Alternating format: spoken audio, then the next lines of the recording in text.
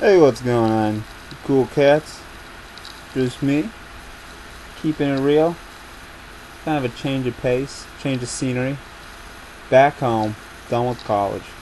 Who you with? Ooh, that was nice.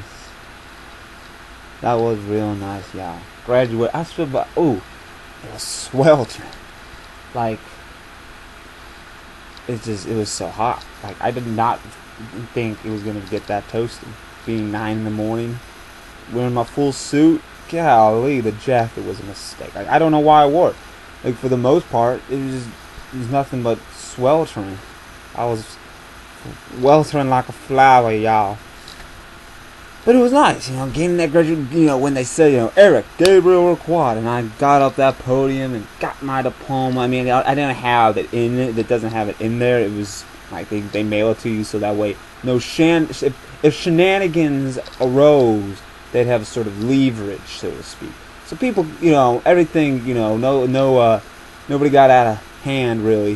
There was a few characters, a few jokers, but nonetheless, everything was well maintained. Though there were some people in the audience, and I know it's graduation, it's like cool beans. I was excited.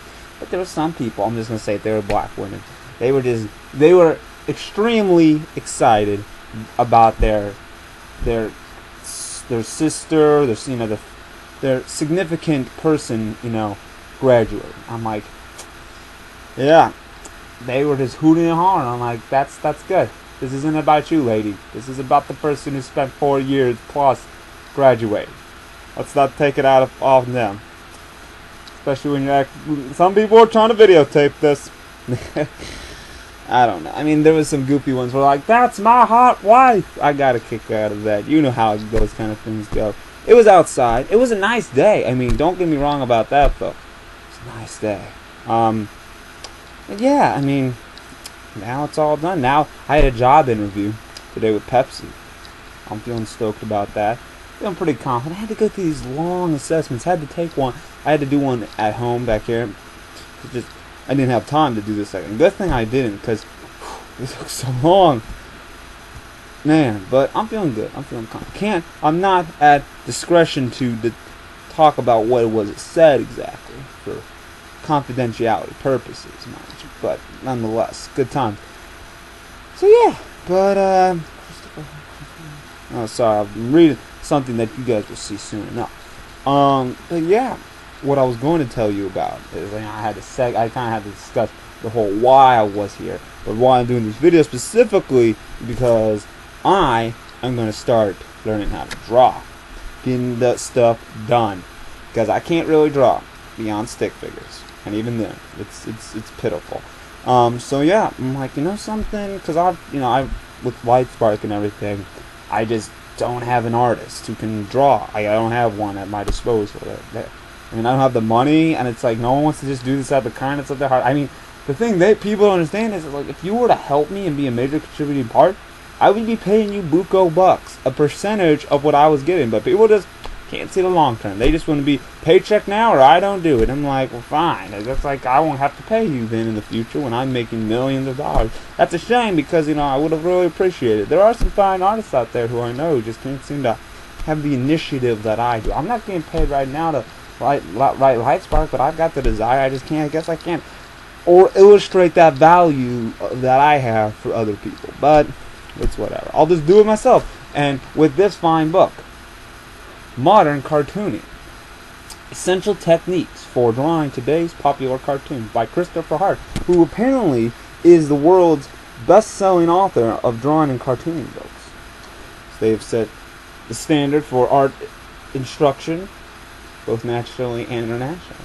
And this is like for the basically people who haven't even learned how to draw. And like really, I could almost go with this kind of cartoon style for like the art style of Lightspark. I mean, granted, there's different approaches I could take with this. I guess maybe for the sake of just concept art, I could try this, for my own sake and benefit, trying to establish the characters in that design.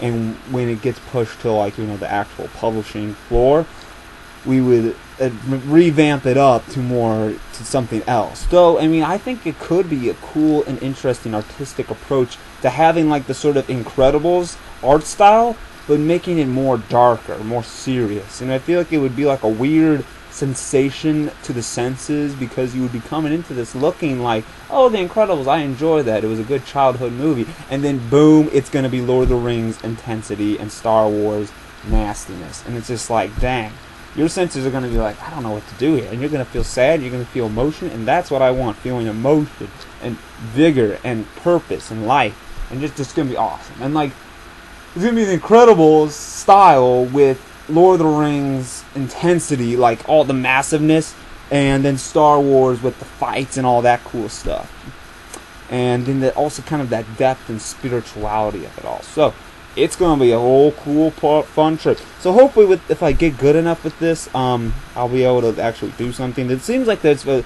book. Looking at it, there's a lot of like simplicity to it. Like, you know, all the stuff basically starts from rudimentary shapes, circles, ovals, rectangles, those sort of things, and you build from that. And so that'll be good. You know, it's not like just boom, draw some complicated image. You know, it's like shading and all that. So the shading's a tough part, and I don't think it's as extensive. There is shading I'm seeing, but I don't think I think I can get away with a lot of this stuff starting off, just getting the shapes and the designs down. And I think as I grow, you know, see, now I don't have college or track, got a lot more free time on my hands, folks. Even if I do get a job, I'll still be able to do this afterwards when I get home. So it's gonna be all good. Whew. Though if I get the job in Mount Vernon, I'll have to move there, but that's not too bad, as long as I can, like, if they could just give me like some sort of like compensation, because they're wanting to do like a training program, and so basically I would have to be getting paid during that time. And I think nowadays a lot of companies will pay you during that training time, perhaps not as much, mind you, but you know, if I just can get enough to get a car and a place to live and feed, you know, house myself for it. Even if it's really bare bones, I can get through it for 8 weeks, because that's what they said, 2 months. And then once the summer, basically after the summer is done, you know, going into fall, I should be able to have more of my feet on the ground, especially if I pass the training. So yeah, but I got this Toys R Us interview tomorrow, so that would be kind of neat. We'll have to see how that turns out. That would actually almost be nicer, more convenient, less of a risk in the respect that it's in Chesterfield, so I wouldn't have to, I would be able to stay here where I'm at now, and not have to go. So that would take out a huge expense for the time being, and, you know, it's one of those things that, you know, come when I would move at the time when I would be ready enough, that would help also. And it's Toys R Us. I mean, I'd be in HR, but it's like one of those things where being HR there isn't necessarily just HR. I'd be doing sales and stuff, also like on the floor, and also be mingling with, you know, and working with the employees internally. But I'm like, that's a part of HR. I didn't say that to her. It always just, that's something I just constantly just, maybe it's different. I don't know. But whatever, that would be cool. I would love to work it there, because it's like, it's Toys R Us. Play with toys. Like, I could rock that sales, you know. I could rock that. Because here's the thing. Toys R Us is one of those things where they're selling in the front, you know, to kids. You know, kids buy, you know, your parents usually aren't the ones who are buying it for themselves. But it is the parents who are actually the purchasers, the buyers. But the kids are the users. So it's weird, because you're basically, it's sneaky, because you're basically like, you kind of butter the kid up, then you get it to want the kid to get the mom to want to buy the toy. And it's not in an unethical way, like, your parents won't love you if you don't get this kind of thing. Nothing like that, but it's kind of like, you know, that's sort of like, oh, the kid wants it, kind of, you know, something to encourage them more so. You know, I think that'd be kind of fun. I think I've got a good personality. I mean, I love playing with toys. If I could, and I like, because it's one of those things where I'd like to get, you know, I wouldn't mind playing with toys, like Star Wars toys and stuff, you know, now, but it's just like, I got all these other things I've got to buy and whatnot, you know, clothes and what have you, to, you know, be ready for the professional. I did get a real sharp outfit. I tell you what, old sport, I'm going to look fresh to death. Got new Dockers. Ooh, baby, watch out. But it would be like, you know, I could relate. A lot of those toys, like, I know about, like, you know, like, you know, Sonic toys and Adventure Time toys. I could be like, hey, it's Finn, Jake, and Dumpty Spare. So I could, like, get enthused with the Halo toys. But, yeah, anyways, I'll be checking you guys. Yeah, I'm tired. We out. Peace.